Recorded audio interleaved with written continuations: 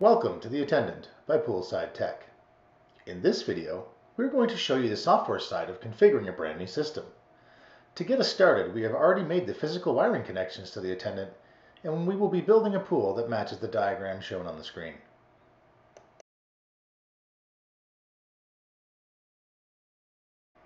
After you have unboxed, mounted, and made all the physical connections to the Attendant, we can power on the unit. After a brief boot up period, you will be presented with the Let's Get Started screen.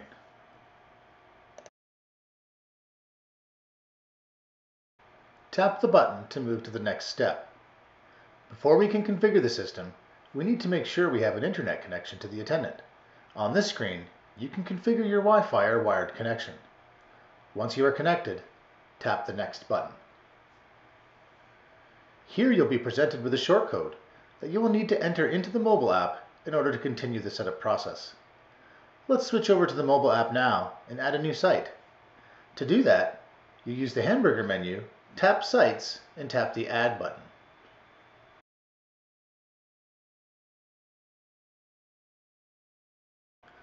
Let's enter the shortcode and some details for this new site.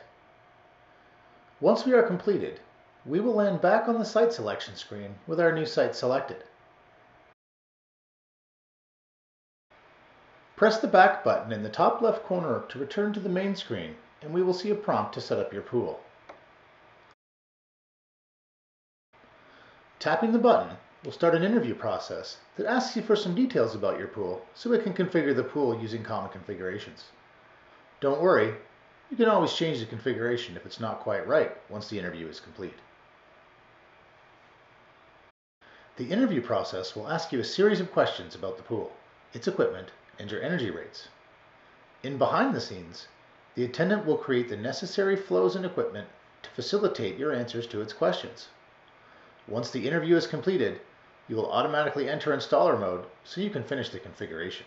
On the Site tab, you can see the interview process automatically created the bodies of water and water features based on your answers to the questions. Tapping on any one of these items will allow you to refine the details associated with it. To finish the pool configuration, we will need to review the Devices tab and correct any problems we find there. Here you can see several devices that have a red badge attached to them, signifying they need additional information. Here I will set up the pump as a single-speed pump on high voltage relay number 5 and add all the information for all the remaining devices.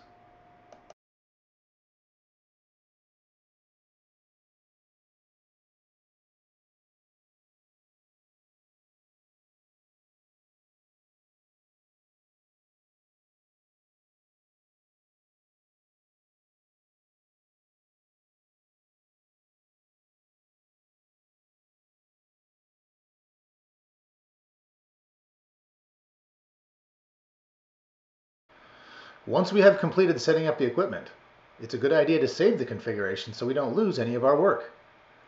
Tap the Save button in the top right-hand corner to save this configuration to the cloud and to your device. Because a filter schedule has not yet been created, the Attendant will ask us if we would like to create one. We will say no to this for now. Now that we are done configuring our devices, let's navigate to the Flows tab, where we can add another flow to facilitate additional power to the jets in the spa. When adding a new flow, the Attendant will prompt you to choose a pump or create a new one if one isn't available on the device list. Let's create a new one here. Items are added to flows using the plus buttons inside the Visual Flow Designer. When adding items, you are given the opportunity to create new equipment and features or reuse equipment and features that you may have already created. Let's create a simple flow that adds additional water flow to the existing spa jets and hooks into the existing blower, which we will need to remove from the first flow, which the Attendant created for us. Removing an item from the flow is as simple as tapping on the device and then tapping the Remove button in the top right-hand corner.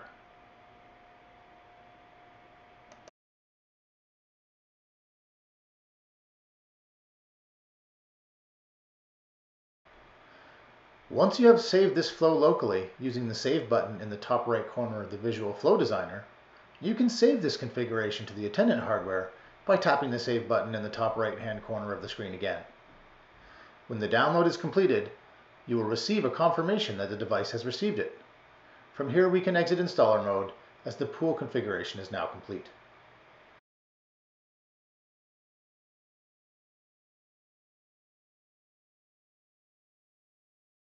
As you can see, we have new controls available to us now in the mobile app for both the pool and the spa.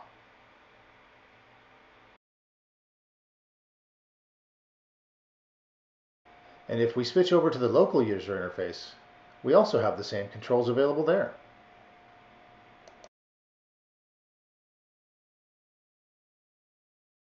Thanks for joining me as we looked at setting up a new pool using the Attendant's interview process, and I hope you have a great day.